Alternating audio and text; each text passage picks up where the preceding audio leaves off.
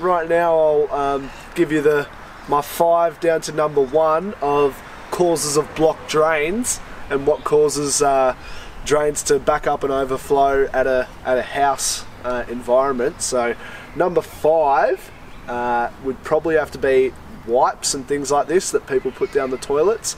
So anything that says flushable wipes, any hand wipes or anything that's not toilet paper, don't flush down your toilet, please, because then that's when you've got to call us and we've got to start going through our processes of clearing drains.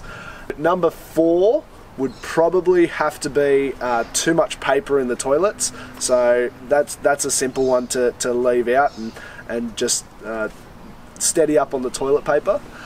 So number 3 would have to be greases and fats and things like this built up over time that cause kitchen lines to overflow. That's quite common, I find, especially in winter time.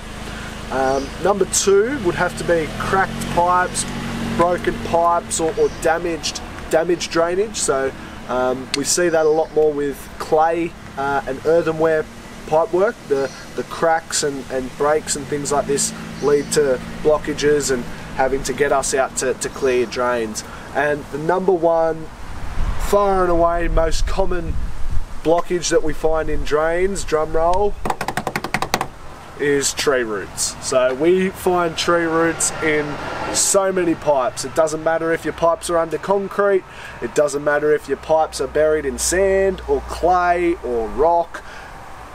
Tree roots are far and away our most commonly associated issue with blocked drains. They get in all sorts of pipes, they cause damage to everything. So that would be my number 1 blockage. If I was going to a house, I would think that the tree roots are the cause of the blockage immediately almost. So, but there's your 5 things that block up the drains the most commonly.